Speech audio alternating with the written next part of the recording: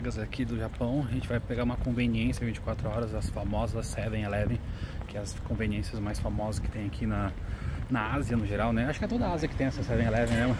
É uma conveniência bem famosa deles, que tem de tudo. Marca, né? Tem várias, KOMBINI, né?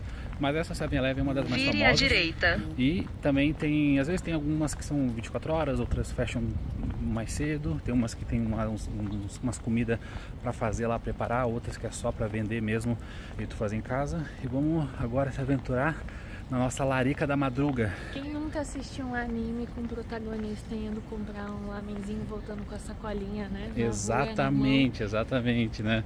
Então esse agora eu vou viver meu sonho de protagonista de anime.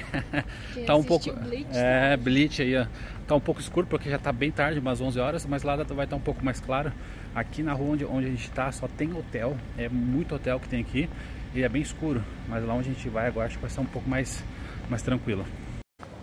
Ó, começou as ruas mais movimentadas aqui, ó, o pessoal das festas, tem uns barzinhos, restaurante legal aqui, ó. Agora começou a muvuca da noite.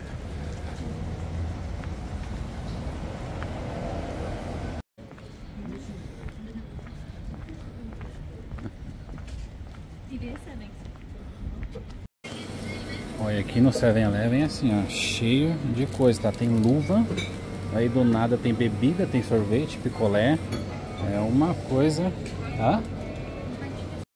Olha, aqui tem uns picolé diferentão, ó, tem bastante opção aqui de picolé, de doce, ó, esse picolé é muito louco, ó, esses Häagen-Dazs aqui que vocês tanto gostam, ó, que lá no Brasil é caríssimo, aqui já não é tanto, tem alguns pratos ali, ó, 298 ienes. Vamos ver o Häagen-Dazs ali, os menorzinhos, ó, estão 325 ienes. Dá pra comprar, Tem uns café, uns chá aqui também. Ó, tem bastante opção aqui também. E é aquela coisa, ó, tem muito carê, tem muito tempero pra comida, ó. Eles comem muito carê, eles são muito viciados nessas comidas mais apimentadas, assim, né? Ó, bastante desses miojo aqui dos cup noodles, né? Os lamen. Esse daqui também tem uns mais picantes.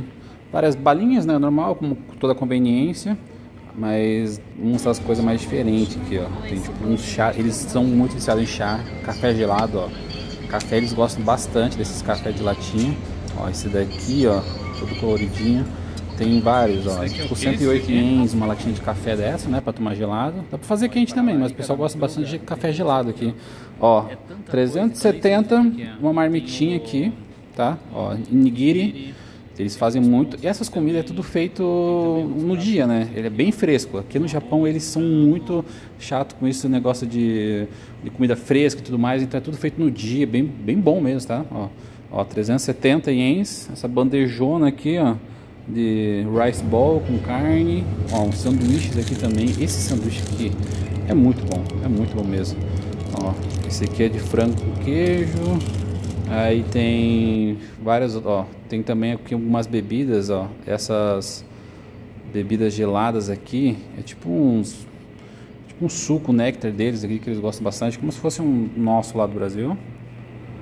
Aqui tem bastante opção de Starbucks, né? Starbucks tem muita opção. Esse aqui eu acho que eu vou levar pra casa, café latte. Esse aqui é pra tomar geladinho, mas dá pra tomar quente também. Levar pra experimentar esse daqui. Nossa, café tem muita opção, tá? Muita mesmo. Compramos umas coisinhas ali no 7-Eleven, umas besteirinhas pra madrugada, que a gente não queria sair muito longe pra comer. E agora, chegando no hotel, vou mostrar pra vocês o que a gente pegou lá. Cara, o legal do Japão é isso aqui, ó. Aparece tipo esses portais aqui, do nada no meio da cidade. É muito bonito.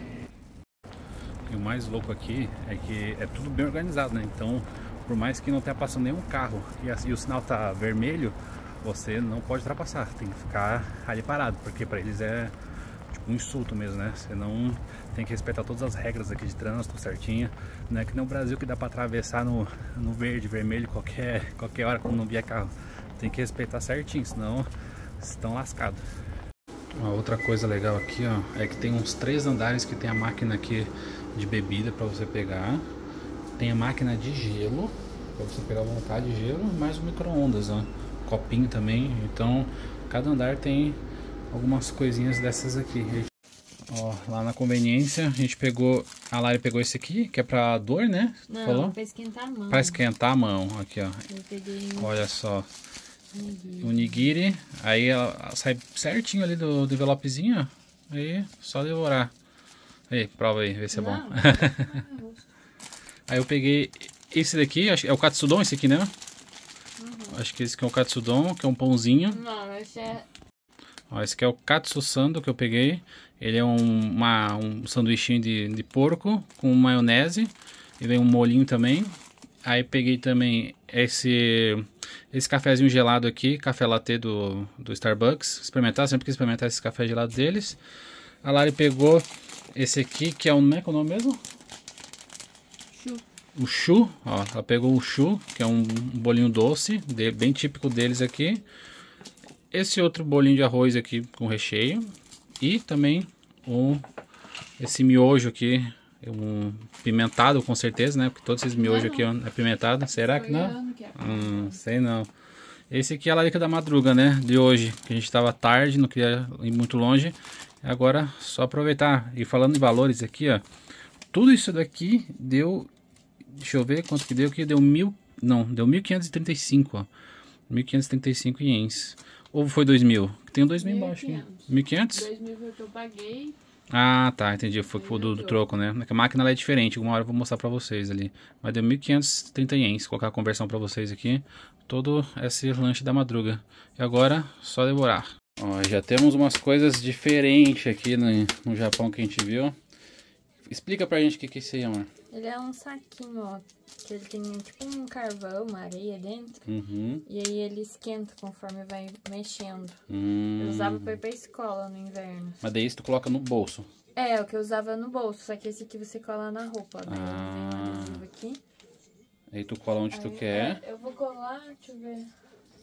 Sei lá, vou ter que colar aqui na minha barriga. Na barriga, daí tu chacoalha ele pra esquentar e vai esquentando. Andando, ele vai mexendo, entendeu? Ó, é um saquinho com vários. Aí, ó. É isso aí. Isso aí serve pra quê, basicamente, assim? Pra não passar frio, ué. Só pra dar uma esquentada, né? No inverno. Legal isso aí, hein? Nossa, tu tinha que ter isso em cada parte do teu corpo, porque, pelo amor de Deus. Tem uns que você aperta um cliquezinho e ele fica quente, ó. Daí isso ele aí, vai ó. ficar me esquentando. Vai te esquentando no friozinho gostoso aqui do Japão. Coisa maravilhosa. Sério, isso daqui, ó, é uma maravilha. Esse aqui de porco aqui, ó, katsusando. Se vocês vierem pra cá, vocês têm que comer isso daqui. O porco, eu tenho um pouco de receio de comer porco nesses lugares. Mas eu sei que ali é um lugar bom, assim, bem tranquilo, digamos assim, a comida. E, olha esse frango nesse porco. Tá perfeito. Comida muito boa. E o latte aqui do Starbucks é muito bom porque ele não é tão doce. O pessoal que não gosta de nada muito doce, né? É um café, tipo, bem certinho, assim, a medida. Nada muito doce, nada muito forte. Sério, dá pra tomar isso aqui, ó, que nem água. Uma delícia, tá? Então, vale a pena. Essa aí foi a nossa larica da madruga. Amanhã mais vídeos. Se inscreva no canal, deixa aquele like pra ajudar bastante. Valeu, até as próximas aí.